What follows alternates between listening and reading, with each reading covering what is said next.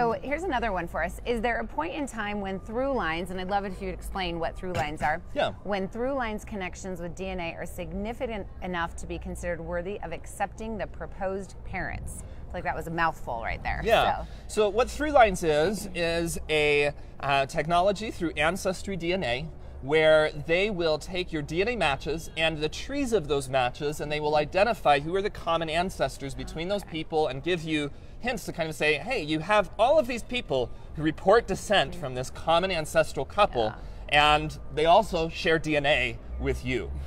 Could that DNA have come from that common ancestral couple?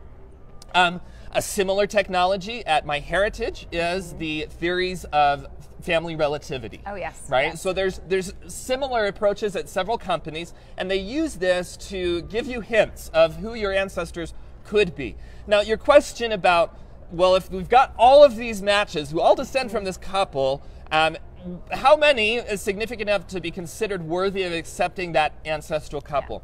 Yeah. And that's kind of a hard question to answer because it will depend on the scenario. If we have some of those descendants who have a really strong documented paper trail back to that ancestral couple, and they're sharing appropriate amounts of DNA with the other proposed descendants of that couple, then you can sometimes build a proof argument around that to confirm and prove that indeed all of these people do descend from this ancestral couple.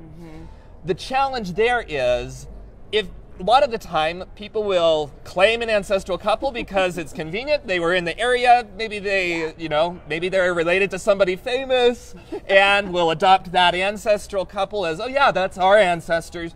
And when they publish that online, suddenly that proliferates everywhere, and so everybody has it in their tree. Just because all of the descendants say that this is who their ancestor is, it really comes back to the evaluation of the documentary evidence to evaluate what is the proof that we have that any of these people are tied to this specific couple and that this specific couple even existed, right? So we need to rely both on genetic and documentary evidence in order to really prove these relationships. It's not necessarily a matter of how many people say the information is true. It really is dependent on the underlying evidence supporting the documentation. And in this way, genetic genealogy is genealogy. We need the document evidence, and we need the DNA evidence to come to bear on that document evidence and interpret it. But in the end, at the end of the day, we really need both to achieve genealogical proof and determine what is accurate.